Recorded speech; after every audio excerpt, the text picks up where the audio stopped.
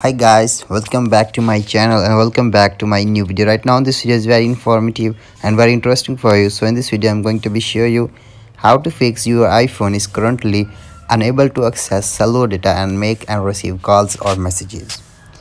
So you will face this type of error and you will not use your cellular data on your iPhone. So how you can fix that problem in this video I'm going to be show you.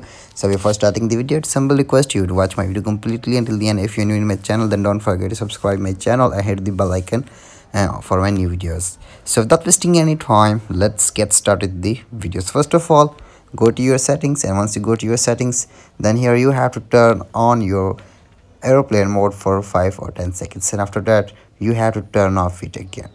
And once you have done this, you have to check that your problem has been fixed or not. So if your problem not be fixed from this method, then I will tell you the second method. So go to your general and here tap on the software updates, and here check that if you are using the old version of iOS, then you have to update your latest version, and here after update your latest versions, then check that your problem has been fixed or not. So if your problem not be fixed from this second method, then I will tell you the third method which can solve your problem easily. So go to your transfer or reset iPhone options, and then again tap on reset iPhone options, and here you can see reset network setting option is present here. So tap on it, and once you have tap on it, then here enter your code, and then after here tap on the reset network settings.